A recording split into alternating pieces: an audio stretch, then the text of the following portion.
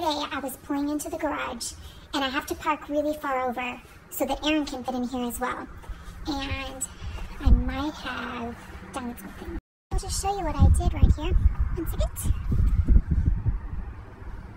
See that? Yep, that's right. I hit the fence. Saturday night, and it sounded so bad. It did mess up my car, and it just left a little nick in the fence, which is way better than what I just heard. So the plan was I was going to go out, stand it up a little bit, and dab some stain on it so Aaron wouldn't notice. Of course, when we're coming home from church on Sunday, guess who notices the fence right away? Can't notice anything else in his life, but notices the fence. Our driveway, and I noticed it first. Like, I was like, oh Lord. Oof. So I just like look out the window, and then he backed up after pulling in. I was like, oh my goodness. I was like, he's like, Tab? I was like, how did you notice it so fast?